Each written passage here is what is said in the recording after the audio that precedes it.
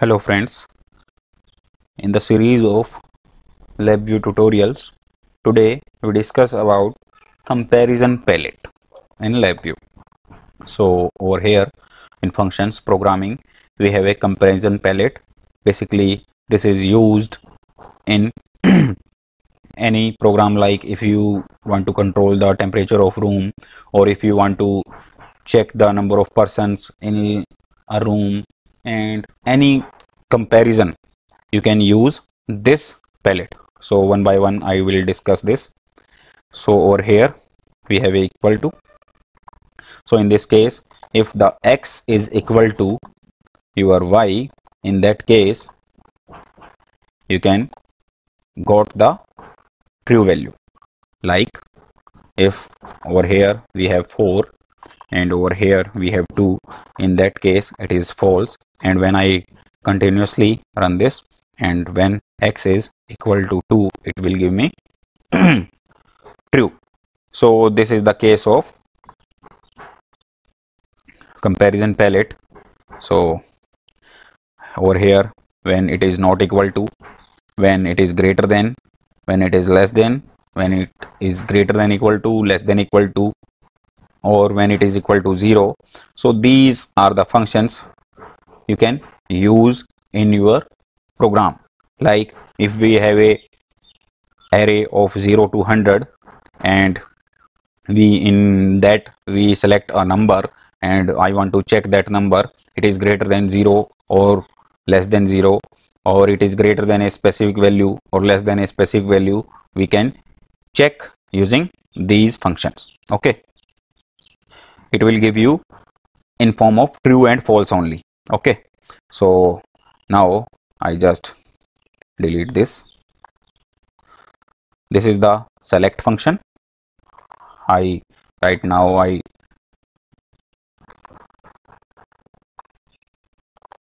explain its function. So over here, this is the value true. If the value is true, right now it is a function, and over here it is the value.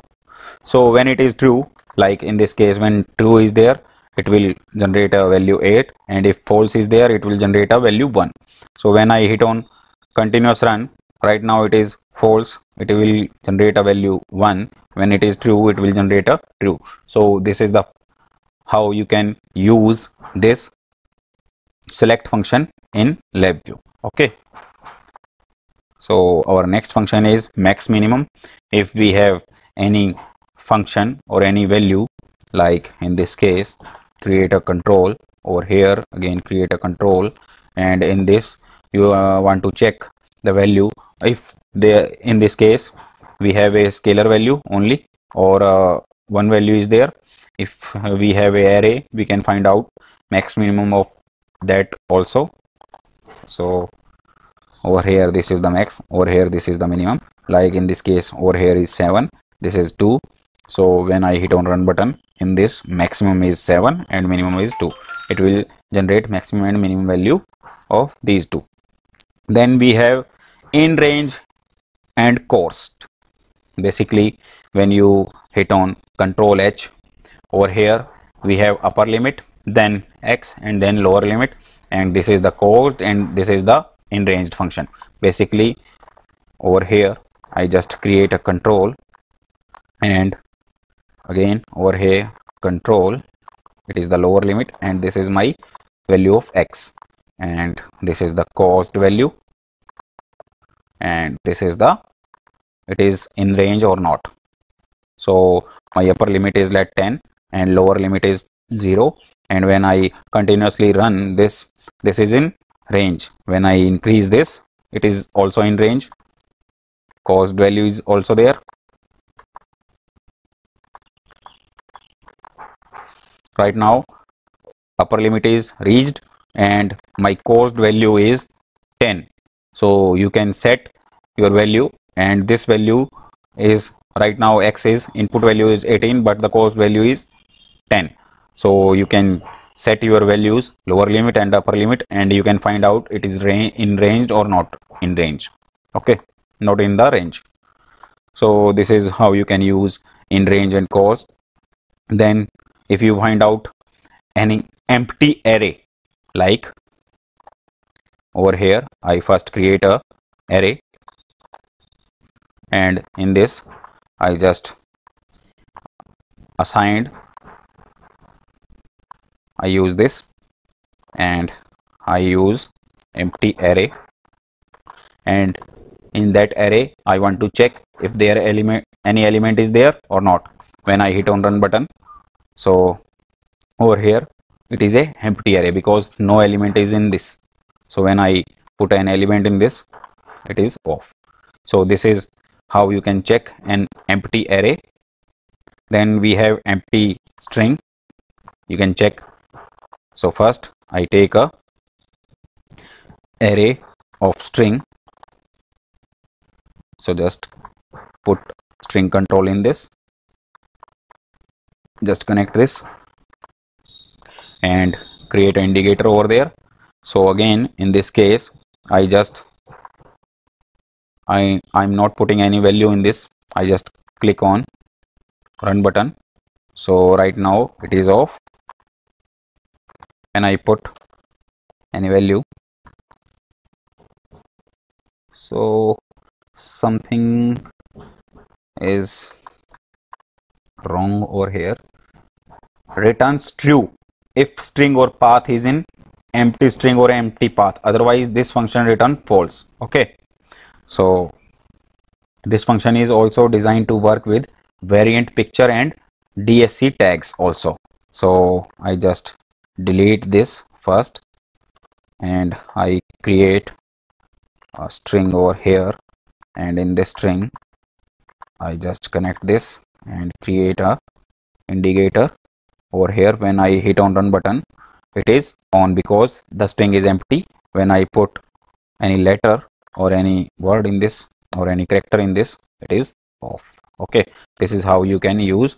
And when you use a array of string, like over here I put this one, and when I not this one, in this case I have to put a string in this. So this is the case, I just connect this to this and delete this because in this case the input is string, array string, so output is also a array. So when in this case I have 4 values, again I have 4 values. When I hit on run button, so right now I didn't assign any value, like over here just put a character in this a, and when I hit on run button, this one is got some value, this is not empty string, so it is off.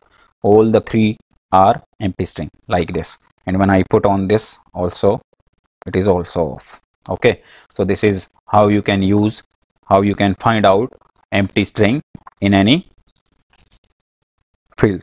So this is decimal digit, basically it is the part of digital. So over here I just create a control, and over here we have indicator. So as the first character is a letter, not letter numeric, it will create a true function. So when I hit on continuous 1, so when I put 45 or 55, again it is true. When I put a letter, because it will generate true function when the first letter is a numeric, in this case it is a alphabetical, so it is off. Okay, so this is work for decimal only, it will check for only first letter. As you see, return true if character represent a decimal digit range from 0 to 1. If character is a string, this function uses the first character in the string. If character is a number, this function interprets it as ASCII value of the character. Okay, so next function, in this case we have our hex digit. So again create control, then indicator. The hex digit is 0 to F. So as I hit on continuous, when I put 8, it will on. When I put A, it will also on. When I put G, it is off, because our value is 0 1 2 3 4 5 6 7 8 9 A B C D E F hex digit. Okay, so this is how you can use this function. Then we have our octal digit. It is from 0 to 7 only. So again, create a control. You can check true only when the value is between 0 to 7. So when I put 8 over here, it is off. When it is 7, again it is on. So you can find out any octal, hexadecimal or decimal using these functions. So this is how you can use comparison palette, and this is the express vi placed in comparison palette. Over here you can use this function. Over here, if we want to compare any two waveforms, you can use this. Okay, so these are the how you can compare, like data points, time span, time between points, time of data points, single name. So I take an example, if equal to function, and in this, over here is our operand and over here is our constant value. So I just create an indicator. You can create a waveform also over here. So over here again, create a control, and this is the result. It is in the form of true and false also. So you can use graph indicator or numeric indicator, both in this case. So I just put 5 in this and 5 in this, and when I hit on, it will generate a true function. Okay, so this is how you can use. Or I can take another example, like I just create a sine wave. So I just go to express vi, and over here I have to simulate a signal. So I just take a sine wave and again copy it. So this is my sine wave. I just go to comparison palette. Over here I want to check it is equal to or not according to data points. So just put OK, connect this, and over here I just take a graph indicator in this case. So when I hit on run button, so it will generate values in between. Okay, or in place of, or when I hit on continuous, again it will generate same value. Basically it takes the points value according to data points from 0 to 1, and when I put, or when I change the value from 0 to 1, so the comparison input like 100, and when I hit on run button, the same case is there. It is little bit difficult, one result per data points. It will check one result per data point. Okay, so when in place of graph, when I use a numeric indicator in this case, so it will give me 1 because both the values are same. And when I change the sine wave to cos wave or square wave, in that case when I hit on run button, it will generate 0 because the sine wave is not equal to square wave. So this is how you can use comparison palette in LabVIEW. Thank you.